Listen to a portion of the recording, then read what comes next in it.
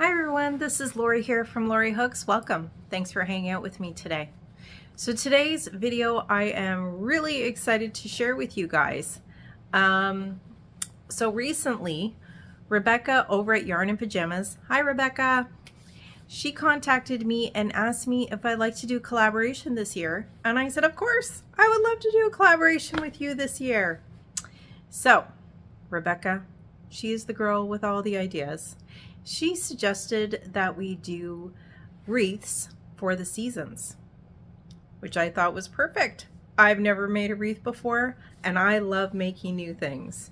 So today I'm here to introduce to you Hooked on Wreaths, and this is the collaboration that I'm doing with Rebecca over at Yarn and Pajamas, as I mentioned before. So tag below. There will be Rebecca's channel. There will be a playlist for our collaboration for the year, as well as I'm going to also tag Rebecca's introductory video that she is also going to be releasing today. So today is February 20th. The first day of spring this year is March 20th, which is 4 weeks from now. So today we are going to introduce our spring wreaths. And then on March 20th will be the finale where we show our final wreaths. There will be a progress video also 2 weeks from now. So I am so excited to do this with Rebecca, and I'm so excited to share with you all. So spring wreaths. So I got on the internet, got on Google, got on Ravelry, Etsy, Pinterest, all these different places, and took a look at different wreaths, and I kept gravitating back to, gravitating back to this one, which is the Repeat Crafter Me Crochet Spring Wreath. I like this one because it is colorful. It has a bee on it, which bees just screams spring to me. And so I thought that it was perfect. I couldn't let this one go, so this is the one that I chose. So I'm going to try to leave this picture up here while I talk about my materials, and hopefully I don't get in the way. So first of all, I needed a wreath. So I got this wreath from Michaels. This one is 11.7 inches. And if you follow Rebecca and you've been following her for a bit, you know that she had a problem last year where she made a wreath and then she accidentally dropped it and the thing smashed. So I was kind of worried about the same thing. I did look for wreaths at my local Dollarama as well as my Dollar Tree. I'm here in Canada. The wreaths they had there, they were all too small. They weren't appropriate. So went to Michael's and I found this one. And then after her horror story of her wreath breaking, I accidentally threw the wreath down the aisle to make sure that it stayed in one piece, and it is still in one piece. So this is the wreath that I got. So next I need yarn to cover the wreath. And so I got this Loops and Threads Impeccable in the color Fern. And this is a 4-weight yarn, and I thought that it would be perfect to go around the outside of the wreath. So everything else that I've chosen is from my stash, and everything else, actually there's one more thing. Well, everything's from this stash, and this one is the hanger. So this is just some random pink 4-weight I had in my stash. I think that this is Craft Smart from Michaels. I'm not 100% sure, but I'm pretty sure that's what this is. So it's a random pink for the hanger. Now, everything else that I'm going to use is DK. So this pattern does call for 4-weight yarn. But in my stash I have lots of DK in bright pretty colors, so I thought that's what I would use for everything else. So, and one of my skeins rolled away, so just a minute. Sorry about that. One of these rolled away on me. So next we need a bee. So these are the colors I'm going to use for the bee. So this yellow is some Sheepy's Color Crafter. And this is the color Gouda. The white is also Sheepy's Color Crafter, and the color on this is Barneveiled. I don't know if that's how you pronounce that, but that's what I'm going to call it. And then we need a black, which I have this Joy DK in the color Ink from Loops and Threads.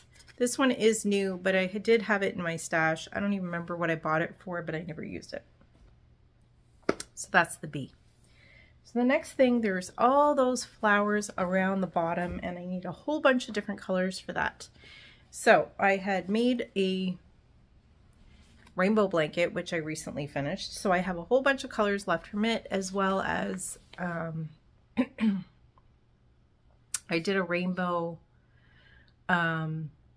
mosaic last year. Well, not last year, the year before I had a channel, for a friend who was having a rainbow baby. So I have a bunch left from that as well, but they're all DK.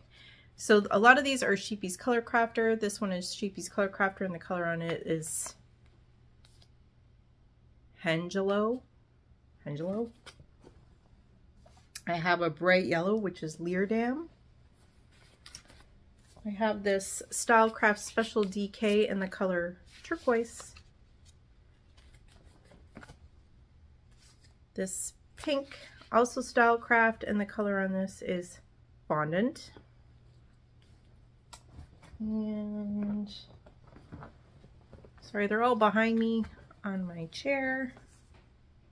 This peachy color, which is Leek. That one is Sheepy's Color Crafter. This red, which is Maastricht. And should be one more here. Oh, this little tiny guy. This greeny color. And this one's Stylecraft Special DK, and the label is in there, but I can't read it right now because it's all wrapped around it. Actually, I can. This is Aspen. I thought the label was inside. Okay, Aspen. So there are the colors for the flowers. Try to show them all to you at once. I'm not doing a very good job. These skeins are getting pretty floppy. So that is the flowers. So then what I don't have showing to you are, you can see that all the flowers have buttons for their centers. I haven't decided if I'm going to use buttons or if I'm going to crochet centers that are in white, or what I'm going to do. I need to make a flower and then decide. The other thing is, because I'm not using the recommended weight, I suspect that the button needs to be a different size, so I didn't buy the buttons. I have some white buttons in my stash, but probably not very many, and a lot of them aren't actually white. They're like that, you know, clearish off-white looking ones, so I don't think they would work. So I'll have to decide if I'm going to buy buttons. I guess we're going to find that out in the progress video that's going to come out in a couple weeks. What else do I need for it still? Oh, leaves.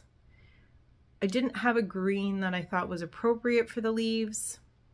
So I'll have to decide if I'm going to buy something or if I'm just not going to do the leaves at all. At this point, I'm not going to do the leaves at all. We will see how it comes along once it's going and see whether or not I think that I need leaves. So that is my spring wreath. So I want to say thank you to Rebecca over at Yarn and Pajamas for asking me to do this collaboration. It is so exciting. It's going to be so much fun. I'm so excited for you guys to see the wreath that she chose. So please go check out her video. And I hope that you come back in a couple weeks to check out our progress videos on our wreaths. And I'd also like to say that if you decide that you want to make a wreath, or if you have made a crochet wreath in the past and you would like us to share your wreaths, a picture of your wreath on our channels, feel free to share your wreath with me before March 20th. My email is in the description box below, and I will be glad to share a picture as well as the pattern, if you used a pattern at all, for the wreath that you made. And I think that would be a lot of fun to see yours as well.